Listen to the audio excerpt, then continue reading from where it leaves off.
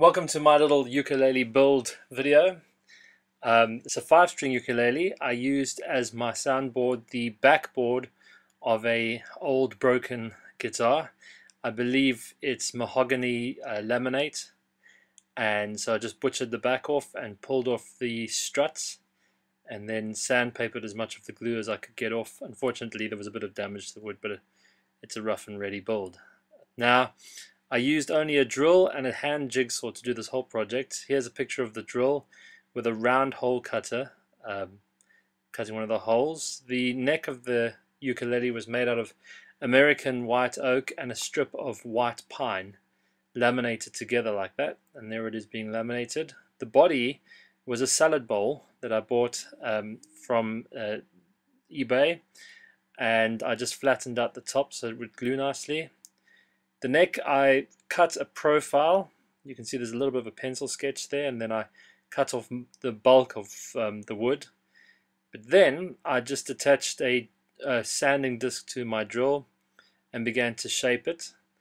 And that back big chunky bit is the one that's going to go inside the ukulele body, which I'm going to reduce quite a lot. So at this stage in the project here, you can see there's been more shaping. The head has been flattened, and I'm starting to get a bit of a shape. Now here probably the hardest part of the whole build was to cut this notch in the bowl and start sliding the neck in. Took a lot of sanding before it fitted in neatly like that, but I was going really slowly because I didn't want to make a mistake at that point in the project. So in this picture I've got a pre-made fretboard that I bought on the internet for tenor ukulele, and I'm just sizing it up to see that everything is fitting nicely. And in this picture you can see I've glued the neck in to the body, but at the back end, where there's some glue as well, I've also got two bolts that run right in. Now I'm putting it all together just to have a look at what it's starting to look like, and you start getting a sense of what the project's going to turn out as. So here I've got a nice thick bead of glue around the edge, ready to begin sticking the wood top on. I've also put my own little sticker in there. I found a salad bowl that was exactly the same diameter, so I placed that on the top and then just stacked on some weights and left it overnight, and it was really secure. When you're doing this kind of thing, some of the glue comes out. Be sure to wipe it with a wet cloth like I've done over here, so that you don't get a bad sanding job later on. Here's a sketch of the neck, and then I used a head, and I used a scroll saw to cut out a nice little notch in it. And now I begin the process of filing off the excess wood from the edges of the soundboard. And I've also used a Stanley knife to scratch the top of the neck so that it's got plenty of bite for the glue when I glue the neck on, the fretboard. And I did a bit of sanding on the bowl as well, and just general sanding of the whole project to bring it to the same color and give it a bit of a nice finish. And some more sanding of the head over here, and you can see I've been shaping the back of the head so it fits nicely with the neck. Here I've got the fretboard being glued on. I used a piece of wood as a straight part, and then underneath that wood is some cardboard just to protect the frets. This is from a different angle, and put it on nice and tight and left it overnight so it's really strongly bound to the neck and the little piece onto the body. While that was going, I started some bone work. We had some marrow bones that I'd put in the dishwasher to wash off all the excess meat, and trimmed it using the hand jigsaw. It's actually really nice material to use. It smells awful, but it's got a lovely way of being worked. So there's the first cut, and then here's a bit of advice: cut much longer than you need to, so you have a handle and you can shape the end until it's almost completely shaped, and then just cut off the end. So this is the result. So this is going to be the nut at the top. Nice fat piece of bone, and all I need to do is sand it, which I did by hand, and I also had some very small little files of different shapes, so I was able to begin to file in the notches. This is the bridge the saddle, and there's a bridge over there which I had spare, and so I'm just flattening the saddle down. Now for the back of my ukulele, I have an old piece of cymbal which I've chopped up because I'm a drummer, and I've hammered it quite extensively, punched some holes into it, and then this is going to be where I attach the strings. So it's almost like a banjo. It's going to have a back plate rather than having the strings fixed to the saddle and the nut. And here you can start seeing the shape of what I was dealing with. And to prevent wear and tear on the strings, or to prevent them from snapping, I took a piece of really fine laminate wood and shaped it, and here I am gluing it onto the back plate. And you can see there's a little split pin through there to make sure that all the holes line up. And here's the finished back plate. I've put a bit of countersinking on there so that the knots of the string will be nicely sitting inside there. And here's the back plate installed just temporarily to see how it all fits. And I've also got the old what do you call it, strap nut. Here's the neck after the head after it's been varnished, starting to look really pretty. There's another view of it.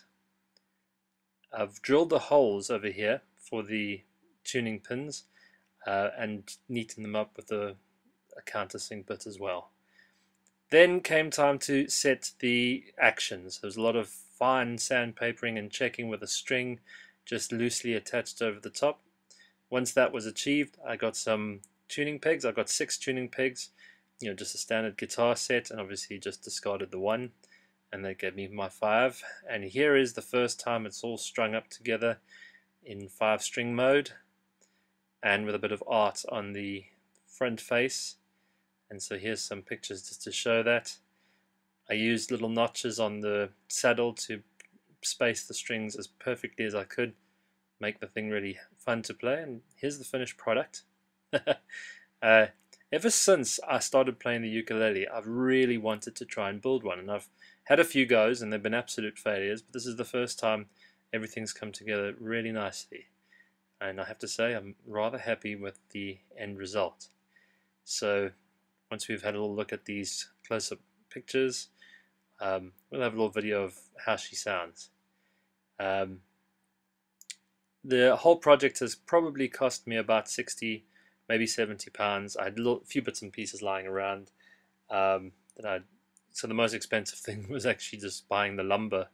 I mean the wood and the bowl, and some of the tuning gear and stuff like that came on the internet. But the rest of it was just hard work in the garden, measuring twice, cutting once, lots of very, very soft sanding, and just making sure things fit together, not rushing, taking my time, and checking everything twice before doing anything. And I'm very, very pleased with the result.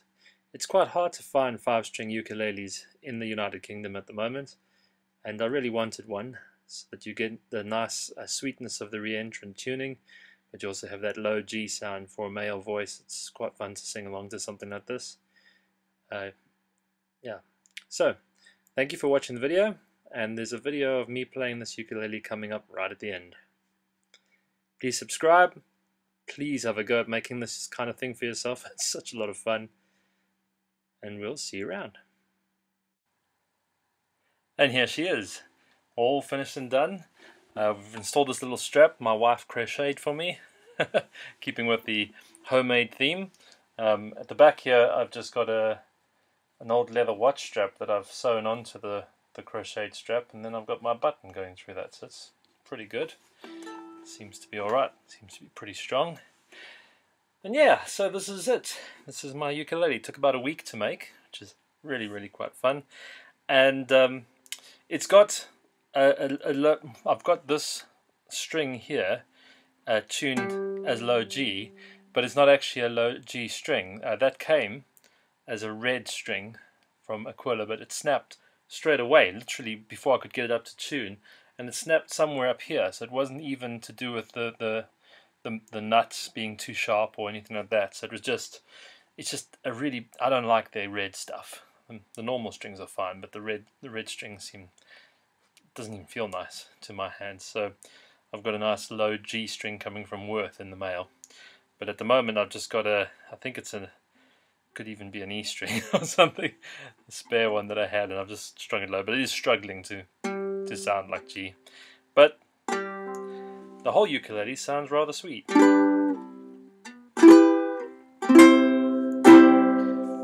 strings are still stretching, so I'm having to tune it up constantly, but they're starting to settle into place. So this video is just to play it for you a little bit. I'm not I'm a beginner ukulele player, so bear with me.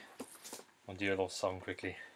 I once was lost in darkest night, yet thought I knew the way. The sin that promised joy and life had led me to the grave. And no hope that you would own, a rebel to your will. And if you had not loved me first, I would refuse you still.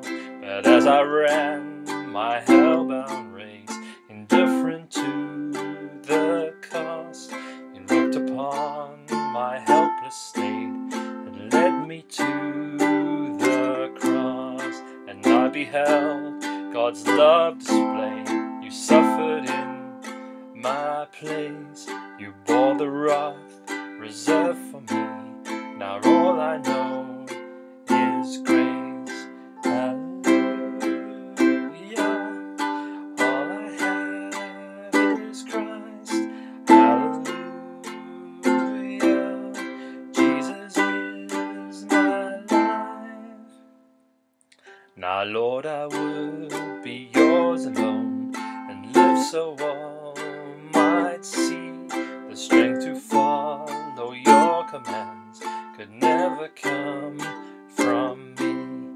Father, use my ransom life in any way you choose. Let my song forever be, my only boast is you. Or something like that. So there you go.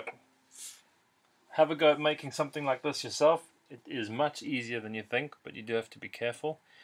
And there she is in all her glory.